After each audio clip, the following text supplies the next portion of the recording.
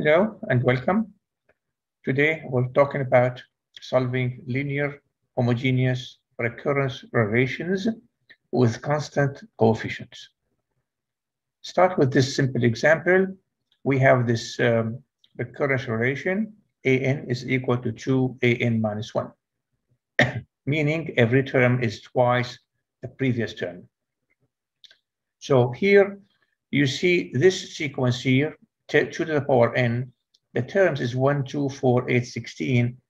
They satisfy this recurrence relation, meaning every term is twice the previous. So we say that this is a solution to this recurrence relation. Here's another one, 5 times 2 to the power n, 5, 10, 20, 40. Each term is twice the previous. So again, we say that this is a solution to this recurrence relation. Here's another one, a solution to this recurrence relation. So you notice that this has an infinite number of solutions. I can take 2 to the power n times it by any number, I get another solution. So an is alpha times 2 to the power n, where alpha is any real number, is a solution to this recurrence relation. We call this a general solution, a general solution. So now, if I give you an equals to n squared, that is not a solution. That is not a solution. 9 is not 2 times 4. 4 is not 2 times 1. So the general solution, this one here, we call it explicit formula, and we call it closed form solution. Now, so let's go back to this here and try to solve it. So an is twice an minus 1. I'm going to start with a0 is equal to 5. So solution, we will use iterative approach. An is twice an minus 1 is twice 2an minus 2. This an minus 1 is replaced by an minus 2. 2an minus 2, which gives me 2 to the power 2 an minus 2. And then an minus 2 is replaced by twice an minus 3. That gives me now 2 to the power 3 an minus 3. Keep going, and then you get to the point where 2 to the power n minus 1 is an will be 2 to the power n minus 1 times 2a0. 2 times this will give you 2 to the power n times a0. Then that generates the solution to the recurrence relation is 5 times 2 to the power n, because a0 is 5 in this situation. So watch the recurrence versus closed form. So this is my recurrence relation. This is its solution. So a0 is 5 given here. Here a0, you just replace n by 0, you get this 5. a1 twice a0, that means 10. a1, you replace n here by 1, you get 10. Same thing for a2. a3 is twice a2, twice 20 is 40. a3, you put in 3 here, you get 8 times 5 is 40. The same thing here. Now, if at this point, if I ask you to find a8, in this recurrence formula, you will not be able to find it because you need to run it all the way to 7 to be able to find a8. But here, just replace n by 8 and you get the answer. That's why it's called direct formula or closed form solution.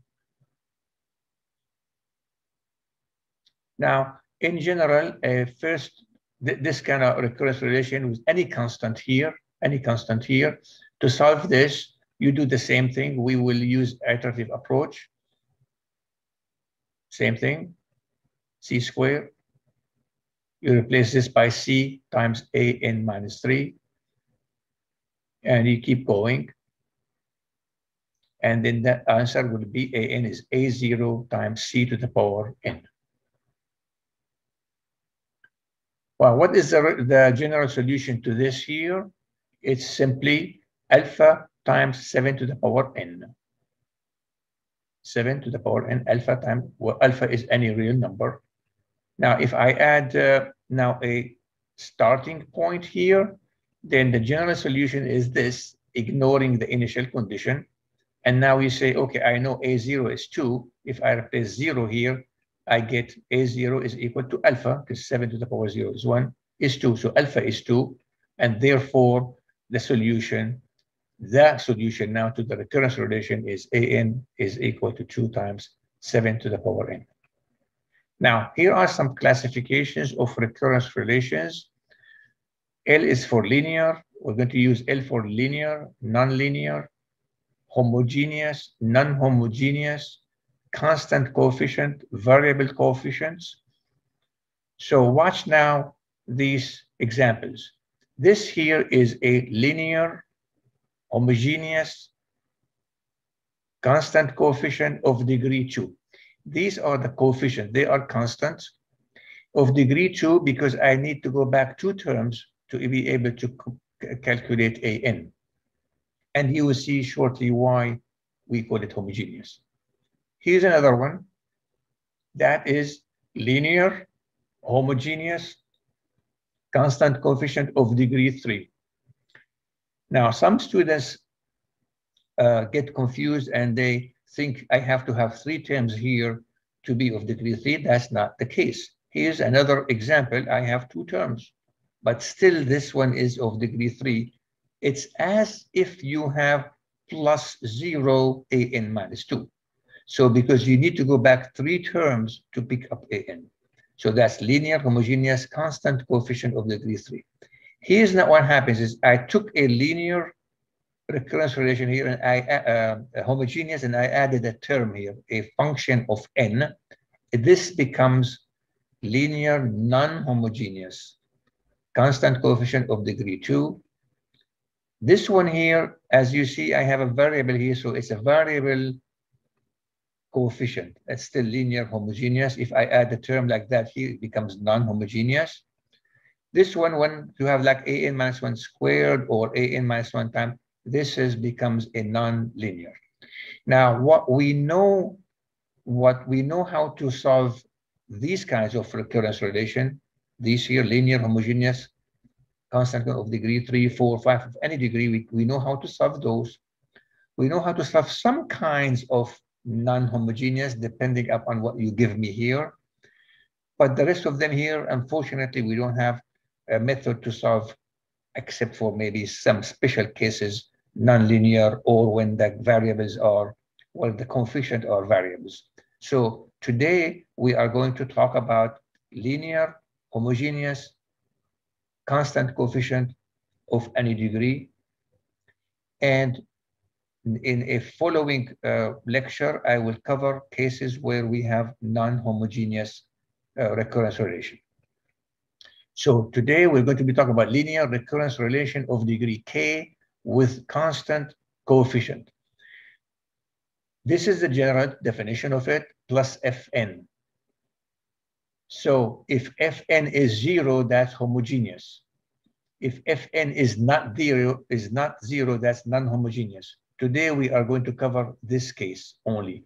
In a future video, I will cover the non-homogeneous. So now, solving linear homogeneous recurrence relation of degree, I'm going to start with degree 2.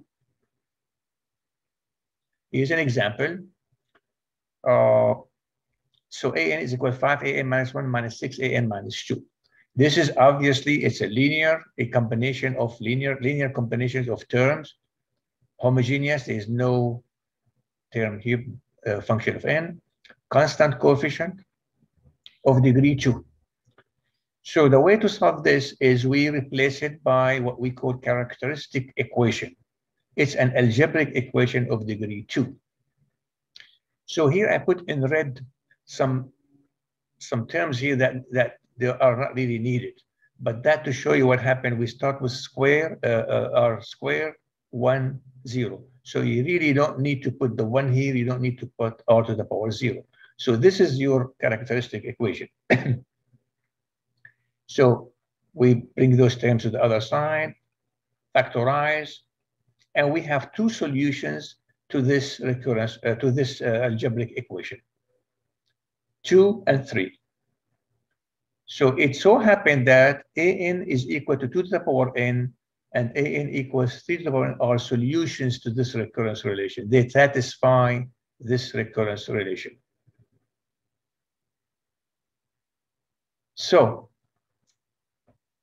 I have in this table, this is 2 to the power n, these are the terms. This is 3 to the power n, these are the terms. And then I added them, I subtract them, and I put here another n squared right here. So here, you will see that any term here is 5, the previous term, minus 6, the term before it. So for instance, take 16. 16 is 5 times 8 minus 6 times 4. 40 minus 16. Take this 729 is 5 times 243 minus 6 times 81. Same thing here, and you can test any of this here too. But if you take this n squared, look at the 9 here. So 9 is not equal to 5 times 4 minus 6 times 1. So this is not a solution. This is a solution. This is a solution. This is a solution. This is now. So this recurrence relation have an infinite number of solutions. It's only when you give me starting points, initial points, then you will have only one solution. So now let's prove that 2 to the power n is a solution to this recurrence relation. Okay, so you have an is 2 to the power n, an minus 1 is 2 to the power n minus 1, an minus 2 is 2 to the power n minus 2. So look at the right-hand side now. The right-hand side, this here, the right-hand side is 5 times 2 to the power n minus 1, minus 6 times 2 to the power n minus 2. So I'm going to make 3 times 2 because I want to multiply this 2 by this to make it n minus, to make the power n minus 1. So you get this.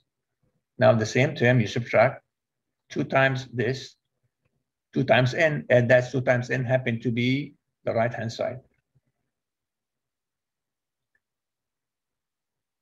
Let's prove that an equals 3 to the power n is solution to an is another solution. And here I want you to pause the video and try to solve it on your own and come back and check your answer. All right, so let's see the solution. Again, an is 3 to the power n. That's the left-hand side. So an minus 1 is this, an minus 2 is this. So now the right-hand side is 5 times 3 to the power n minus 1, minus 6 times 3 to the power n minus 2. Now, this 6, I will do it now 2 times 3. And this 3 times this will give me n minus 1 as a power. Subtract them, get 3 times 3 to the power n minus 1. And that is the right-hand side. That is the left-hand side. Okay, so now I'm going to solve the same recurrence relation, but I have two initial conditions. Then I will have only one solution in this case. So the general solution, ignoring the initial conditions, is this. We found that out in the previous example, that 2 to the power n is a solution, 3 to the power n is a solution. Any combination of the two will be the general solution. Alpha 1, alpha 2 are any real numbers. So now I need to use the initial conditions. A0 is 2. So you replace n by 0 here, 0 here. So you get alpha 1 plus alpha 2 is equal to 2. A1 is 8. You replace 1 here and 1 here. So 2 alpha 1 plus 3 alpha 2 is 8. You can solve this linear equation, system of linear equations.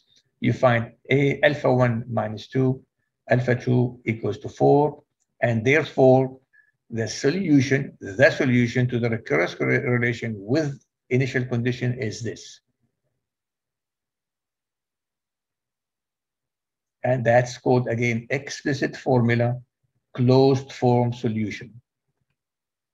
Now it's your turn to pause the video and and solve this recurrence relation subject to these initial conditions. Okay. Okay, let's see what you did here. So we need to solve this. Here's my characteristic equation. You factorize this, you get two answers, -3 and 5. So an is -3 to the power n, and notice I put -3 in parentheses.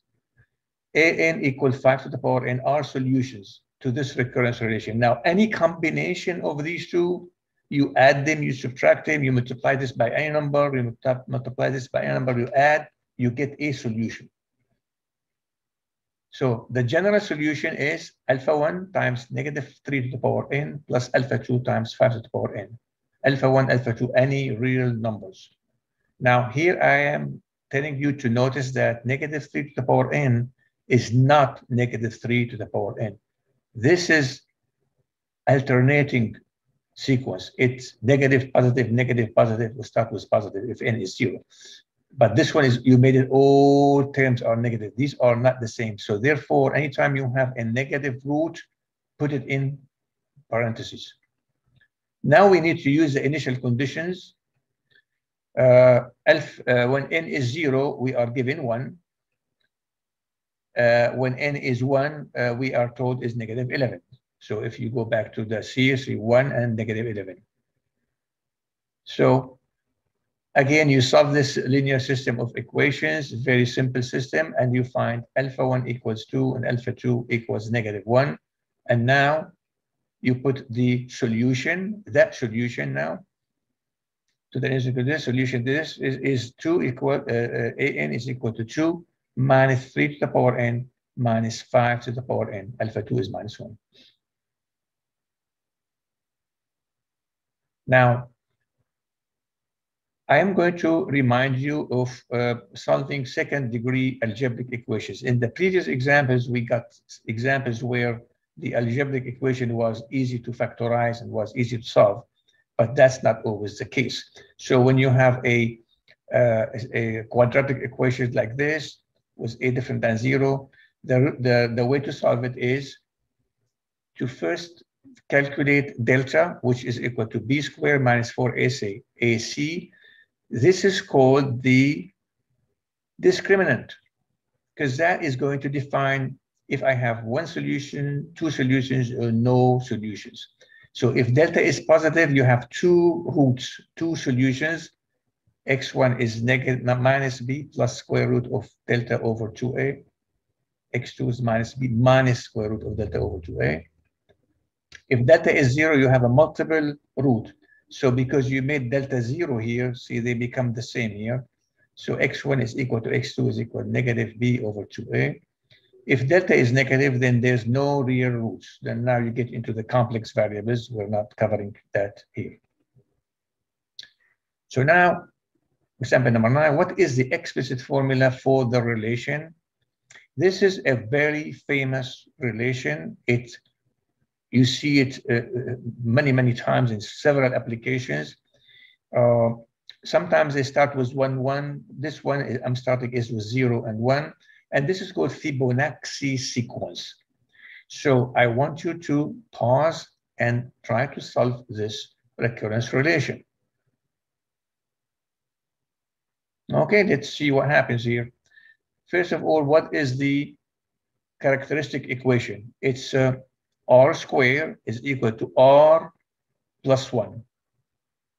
R squared minus r minus 1 equals to 0. If you try to factorize this, you will not be able to do that. So you need to solve it using the quadratic equation, solution of quadratic equation. So A is 1, B is -1, C is -1. You get delta to be 5. Then R1, R2. So now the general solution or alpha 1 is alpha 1, the first root to the power n, the second root to the power n. Alpha 1 and alpha 2 are arbitrary real numbers. So now we can use the initial conditions. When n is 0, this would be 1. This would be alpha 1 plus alpha 2 is equal to 0. When n is 1, f1, you put 1 here, you get 1. So now you solve this linear system of equations. You get alpha 1 equals 1 over square root of 5, alpha 2 minus 1 over square root of 5, and therefore the Fibonacci numbers satisfy this. Fn is equal to 1 over square root of 5, the first root to the power n, minus 1 over square root of 5, the second root to the power n. That is, again, reminder, it's called closed form solution. At any point you want F10, you put N10 here. Okay? Now, solve the recurrence relation. Now we're going to solve this, this recurrence relation. Again, we are ignoring the initial conditions. Characteristic equation, you can factorize, this is easy. So you have R is equal to 2 is a multiple root. Now we have a different situation here. In this case, an is 2 to the power n is a solution, and an is n times 2 to the power n is a solution. These are two independent solutions to this recurrence relation, and therefore the general solution is alpha 1 2 to the power n plus alpha 2 n times 2 to the power n. Alpha 1 and alpha 2 are real numbers, are any real numbers. So now we need to use the initial conditions. Alpha 1, A0 is equal to alpha 1. We'll put N0 here. 0, see that cancel this term, so it is equal to 1. And A1 is given to me equals to 5. So that's 2 alpha 1 plus 2 alpha 2 is equal to 5. You find, when you solve these two equations here, you find alpha 1 is equal to 1. Alpha 2 is equal to 3 over 2. So the solution to the recurrence relation with initial condition is this here. And sometimes we put 2 to the power n outside, and that tells me that that was a repeated root twice. 1 plus 3 over 2, n is integer greater or equal than 0. Commonly made mistake, some students will use only this here, they don't put an n here. So if you do that, what happened is A0 is 1, is alpha 1 plus alpha 2 is 1. A1, 2 alpha 1 plus 2 alpha 2 is equal to 5, and that's really impossible. You can't have alpha 1 plus alpha 2 is equal to 1. 2 times alpha 1 plus 2 times alpha 2 is equal to 5. It's impossible. So make sure when you have a repeated root, you have to multiply the second one by n when you have a root that was repeated twice, okay? And then what happened if a root is, we'll talk about that later.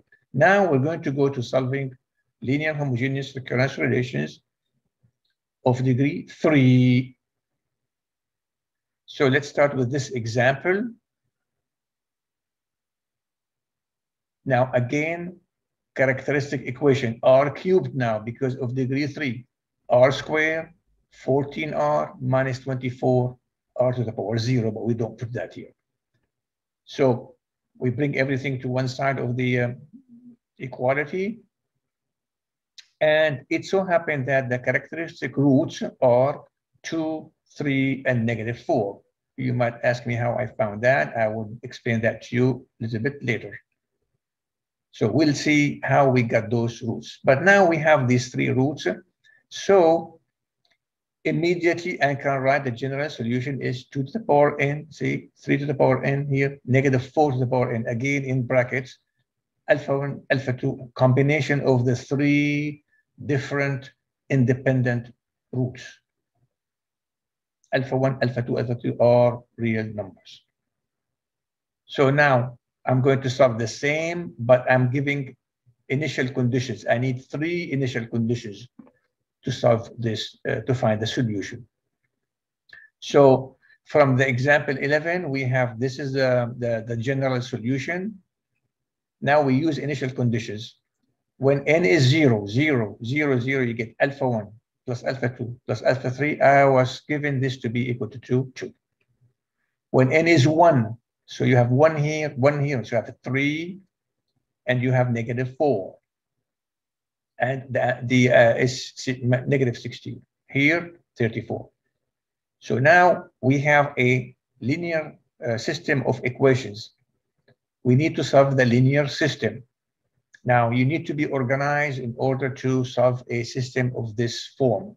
So I'm calling this one E1, this one E2, this one E3. It helps knowing what you are eliminating in order to solve this equation.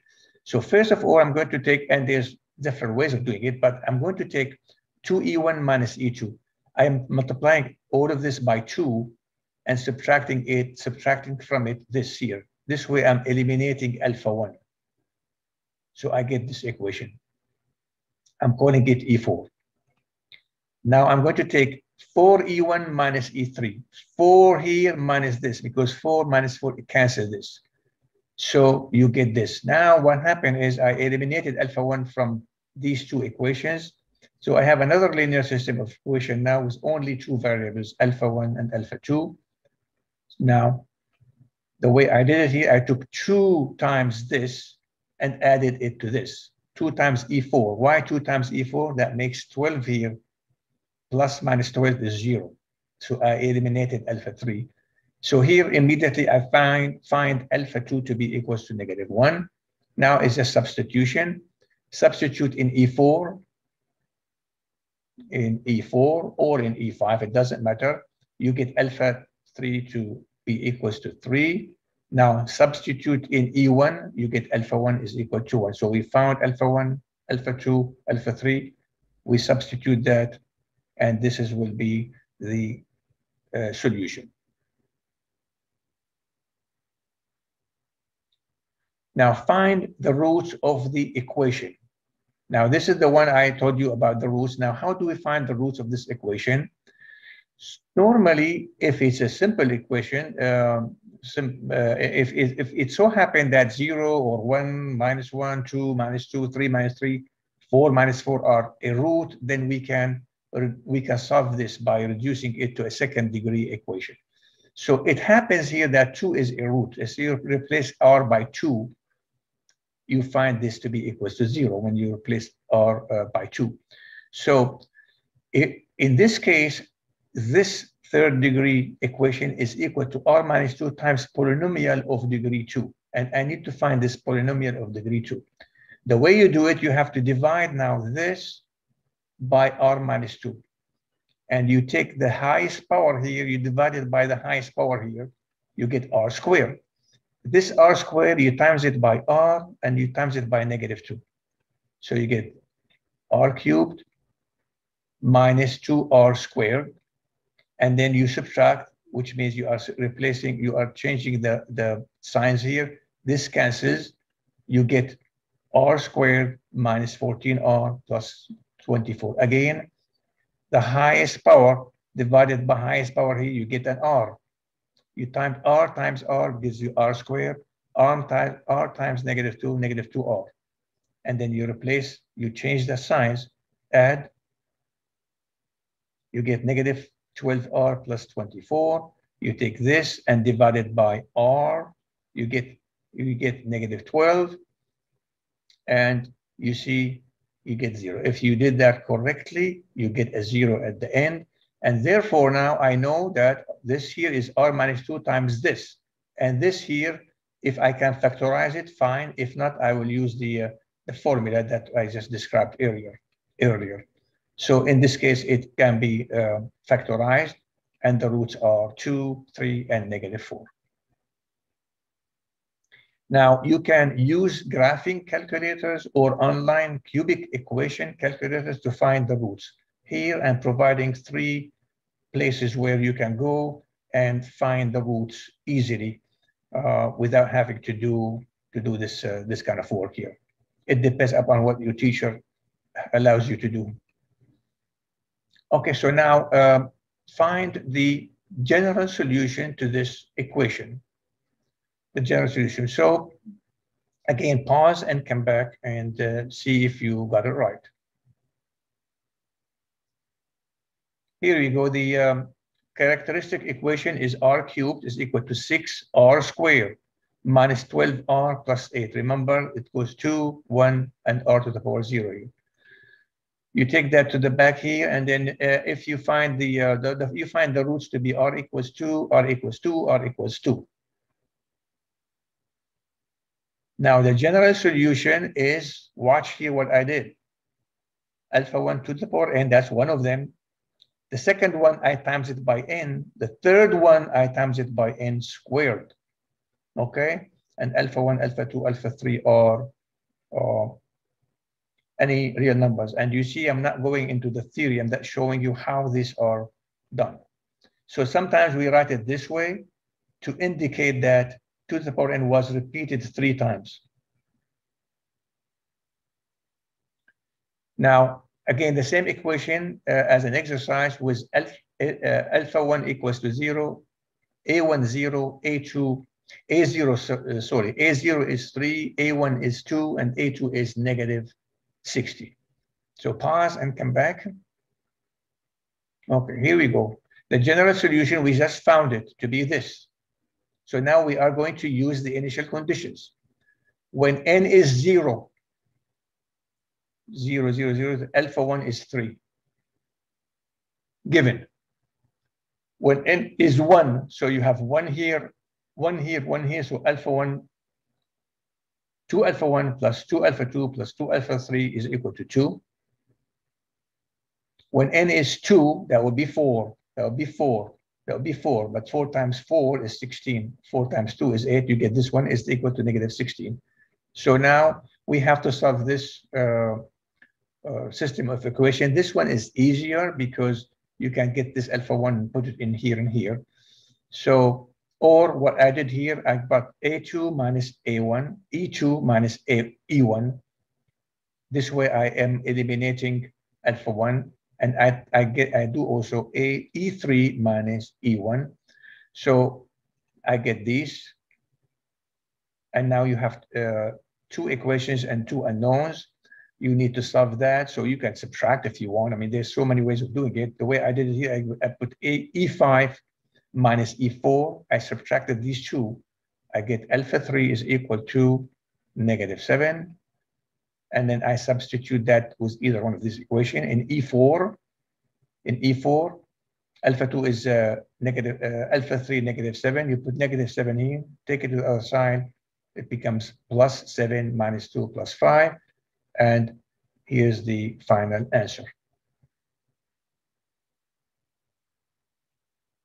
Now, what is the general solution of a linear homogeneous recurrence relation if the roots are 2, 2, 2, 2, 2, which means 2 is with multiplicity 5, is repeated 5 times.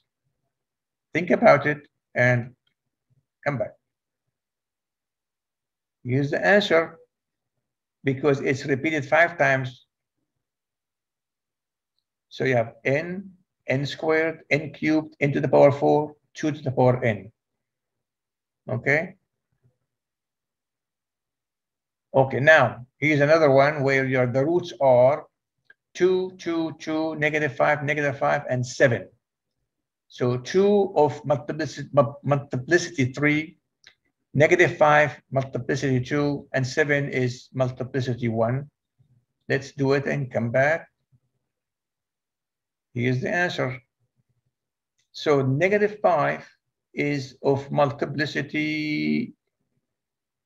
Wait, see, first of all, 2 to the power n is of multiplicity 3. So you have alpha 1, alpha 2 n, alpha 3 n squared.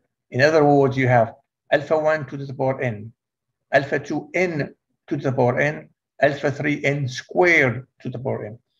Now, negative 5 is repeated twice. So you have alpha 4 negative 5 to the power n plus alpha 5 n negative 5 to the power n. And the last one is repeated 1 time, alpha 6 7 to the power n. Notice I kept this in brackets, okay? Don't put minus here, and otherwise you make all these terms negative. So later on, I will be producing linear non-homogeneous recurrence relations with constant coefficient. And this is the end of solving linear homogeneous recurrence relations with constant coefficient. Please subscribe, and I hope you enjoyed this lecture, and see you soon.